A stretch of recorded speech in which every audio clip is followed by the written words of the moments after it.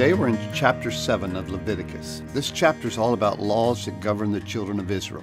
Sacrifices, things approved, forbidden, eating fat of sacrifices, the use of blood. It's the sacrificial laws. They would worship by sacrifice.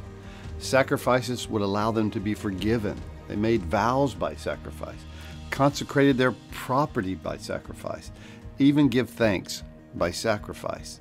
Reconciled to God, obviously, by the sacrificial laws. It's about boundaries, about do's and don'ts, the whole process of how you serve the Lord. And the Lord still has boundaries, but the law is now written on our heart. Listen to this passage of Scripture from Hebrews chapter 10. It says this, "This is the covenant that I will make with them. After these days, says the Lord, I will put my law into their hearts, and into their minds I will write them."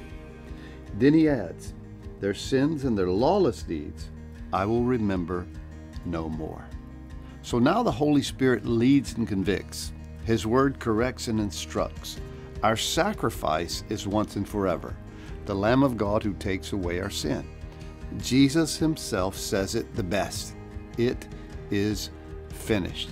So the sacrificial laws, all the do's and don'ts, the way they worship, now comes together in the person of Jesus Christ as we're led by his Spirit, as we're forgiven by his sacrifice, and as we're instructed by his word.